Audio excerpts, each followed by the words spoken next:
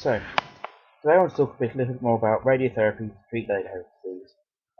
Just a quick note that I'm not a doctor, and much of the science here is actually based on my experience with cancer research rather than research into Ledderhose or the patrons. So, the cell contains a nucleus, amongst other things, and the nucleus contains DNA.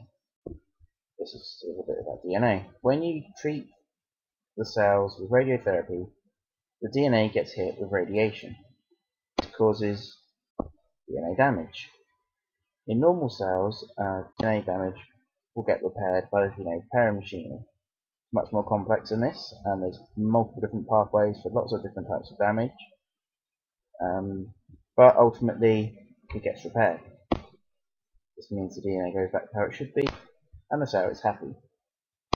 However, in fast replicating cells, like say cancer cells, as I'm basing this on, or potentially in Dupuytren's or Ledderhose cells, you have added complications. Because the cells are replicating so fast, the DNA breaks are not repaired before the DNA replication machinery, for example, comes through the area which is damaged.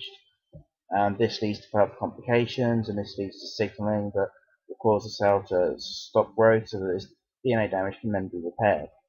And this is in part how radiation treatment can work, amongst other ways.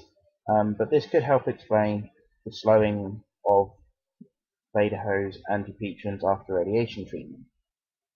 Other methods have been proposed, so it can be that also I've seen one bit where TGF-beta, which is known to be altered in these kinds of cells, it increases sensitivity to radiation.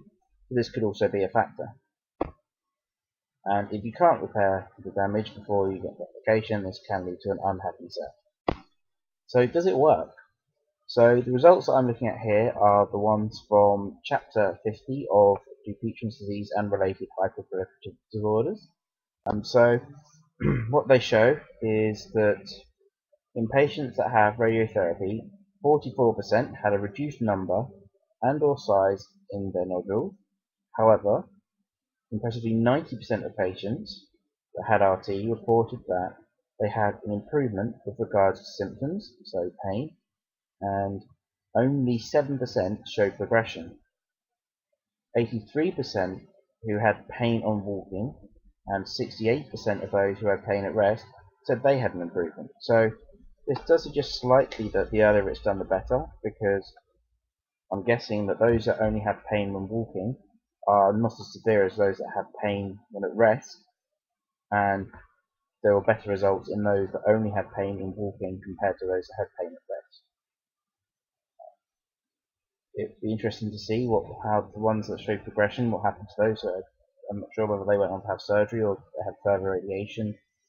And this is based on 2 sets of 5 days worth of radiation.